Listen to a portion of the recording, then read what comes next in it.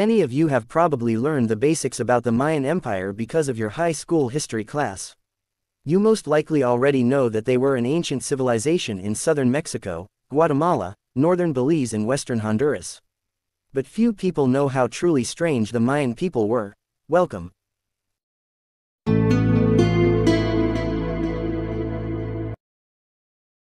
Nothing makes for a romantic night with your partner like a bottle of wine and a box of chocolate. But the Mayans took it to another level. They would ferment their cocoa beans, making for an inebriating chocolate beverage.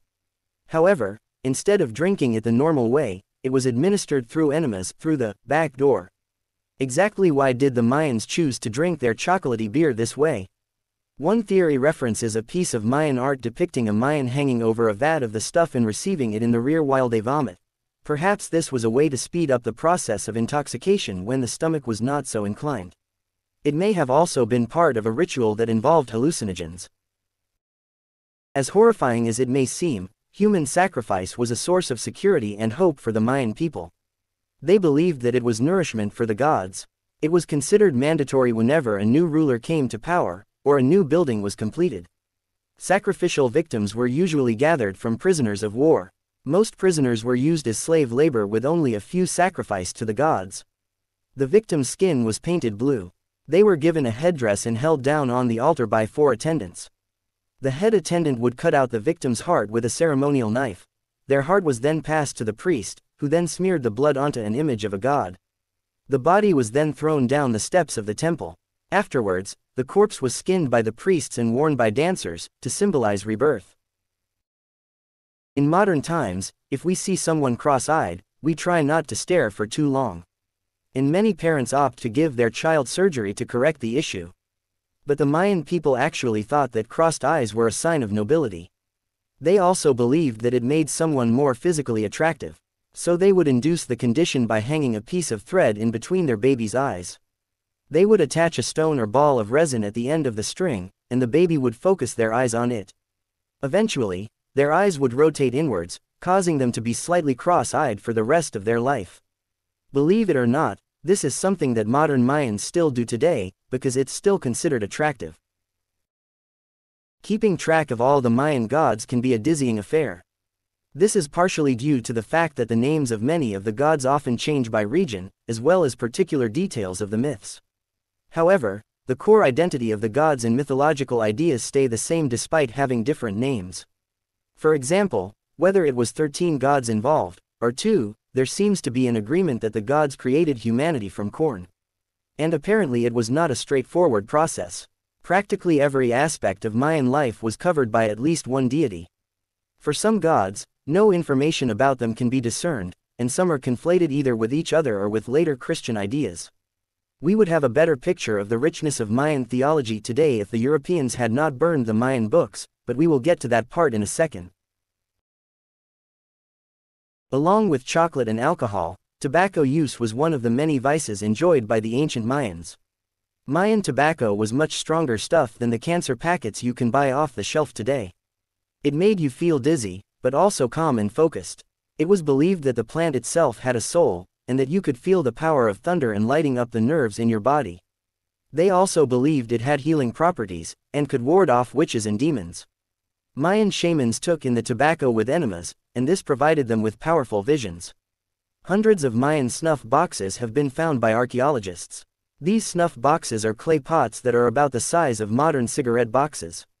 They bear the images of gods who are depicted smoking tobacco. The snuff may have also been used for chewing and snorting. If you are enjoying my videos, please consider to subscribe as it really helps this channel out. The Mayans had a taste of style that could have put David Bowie to shame. Men and women wore it long and fabulous. These hairstyles often were meant to mimic or depict their gods, or animalistic motifs. Feathers, jaguar skins, flowers, herbs, and jewels were all used. Something like a receding hairline was also considered attractive, at least for men. They would often burn away layers of hair to achieve that look. Mayans loved styling their hair so much, it was a severe and humiliating punishment to have your hair cut off. Hair was even integrated into the class structure itself. In particular, it was the nobility who wore their hair the longest and prettiest. Lower classes typically wore shorter and less ornate fashions.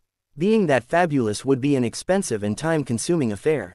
It's something only the nobles could probably afford. You might not think the Mayans, of all people, would have much to relate to with Midwestern farmers. But it turns out the Maya may have had an unhealthy fixation with corn. They believed that the gods had fashioned them from corn. So they effectively saw the long, slender nature of corn as the highest form of beauty. Ergo, they were very much enamored by long, slender faces. Hence the tendency for head binding and elongation of the skull. Examination of Mayan skulls showed that 90% of them were artificially elongated. Modern beauty standards seem to prefer smaller noses, but the Maya preferred large and prominent ones.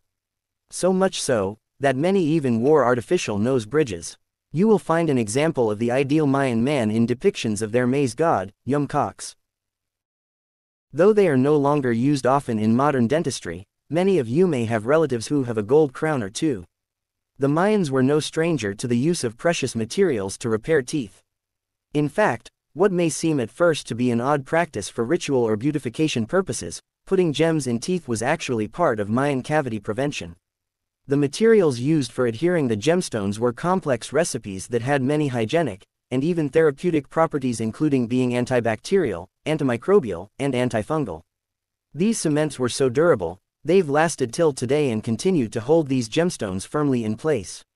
The recovered samples mostly come from persons of roughly middle-class status, so it was not an exclusive luxury of the upper class. Gem materials included cinnabar, turquoise, quartz, hematite, serpentine, jadeite, and even iron pyrite. Modern drivers are no strangers to potholes and crumbling infrastructure.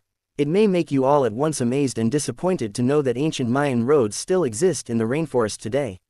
These were so simple dirt paths, as one might expect when one imagines an ancient civilization. The roads were massive. In fact, the term Mayan highway might be a more apt term. These roads were 130 feet wide. That's about the width of a modern 10-lane highway. They were also 15 feet high, about the height of a single-story house. About 110 miles of these elevated highways have been found so far. That's greater than the distance between New York City and Philadelphia. What is perhaps most impressive is the age of these structures.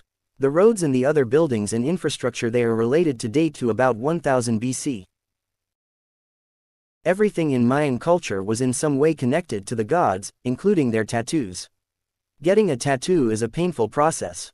Due to the lack of knowledge in germ theory, Mayan tattoos often resulted in infection and sickness.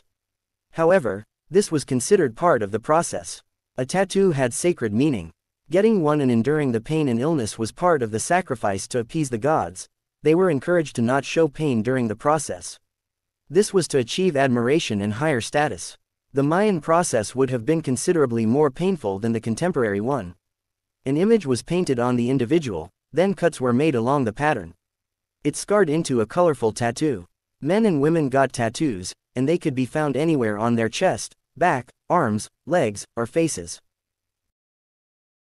You'd think it would be hard to be a killjoy about something like a sauna. But that didn't stop the Catholic Church in the 16th century. Perhaps because of the nakedness, though the biggest hang-up may have been the extensive religious rituals used in Mayan saunas. They often offered incense to idols in these saunas called zumpulche. The sauna was believed to have spiritual and healing power. It was used to heal all sorts of ailments. Saunas were also used very commonly by women who had recently given birth. Nothing like a trip to the sauna to treat postpartum symptoms. Zumpulche even translates to a bath for women after childbirth and for sick persons, used to cast out disease in their bodies. Eventually the Spanish themselves caught on to the fad, but not until they removed the old paganism out of the practice. Countless history nerds mourn the loss of the Library of Alexandria. However, the true history Chad will be shedding a tear over the burning of the Mayan codices. One could easily condemn Bishop Friar Diego de Landa, 1524-1579, as one of the most evil and ignorant men in history. His zealous persecution of the Mayan religion through torture and death by burning, in spite of the fact that the church actually forbade abuse of the natives, drove many Maya to commit suicide. He nonetheless was convinced he was saving lives, as the Maya were still practicing human sacrifice in their rituals. De Landa himself documented a time when he burned about 100 Mayan texts he believed satanic in front of a local community. He remarked about how much sorrow and regret was expressed by the Maya, and how strange he thought it was. It remains a mystery to this day why the Maya civilization declined and died off. The collapse did not happen everywhere and all at once, however. Mayan civilization appears to have had many local ups and downs, but the common pattern was that cities were eventually abandoned and lost. Why this happened exactly is a mystery. Scientists have theorized all sorts of causes from warfare, famine, overpopulation, trade disputes, drought, and environmental degradation. Though as some cities fell, others rose to prominence. Most of the northern cities were populated when the Spanish came and eventually conquered the Maya. Many Maya cities would be lost and forgotten until their rediscovery in the 19th century. The fact that the Maya still exist as a people and carry on their traditions today despite all the disaster and tragedy is a testament to both the sophistication and spirit of their people. Now go check out how Egypt have 2 Nile rivers instead of 1.